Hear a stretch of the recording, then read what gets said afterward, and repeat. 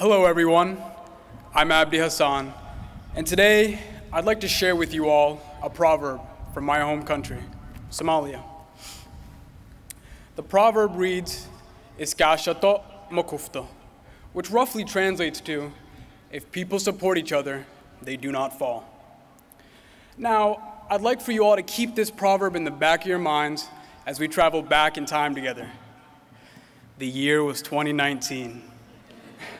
For most, though not all, of us undergraduates, this was both our senior spring of high school and our freshman fall of college.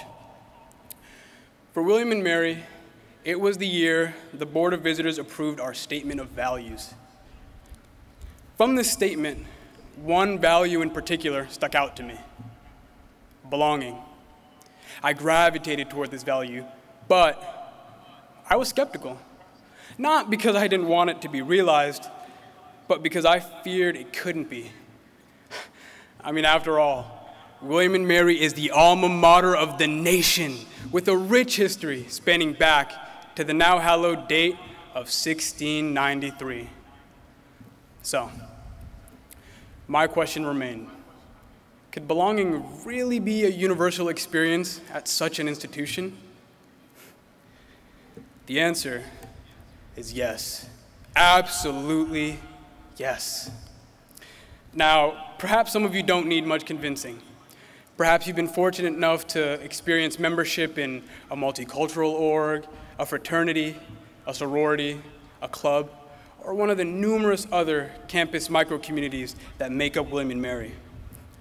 Perhaps you've been posted on the William and Mary website, Facebook, or Instagram page, and that was confirmation enough. Perhaps, though, some of you are still not convinced, and that's okay. For me, it took spotting our green and gold logo nearly 3,000 miles away from campus. That's right, it took an hour-long conversation with a fellow member of the tribe before it clicked, before I truly began to see myself as a part of this beautiful William and Mary community. This one tribe, one family. Before I, not having attended my high school graduation, could have ever dreamed of addressing my classmates at William and Mary's commencement. So, on the question at hand, can belonging be a universal experience here at William and Mary? I'm not asking that you answer in the affirmative today. I'm not even asking that you answer with such clarity or conviction as I have. I am asking that you remain open to the idea, that you do not give up on yourself, because surely we will not give up on you. Graduates, I hope you all will excuse me as I take a second to address your families. Families, I hope you all will excuse me when I say your graduates now have a new family. Those graduating with them, those that have graduated before them, and those still to come.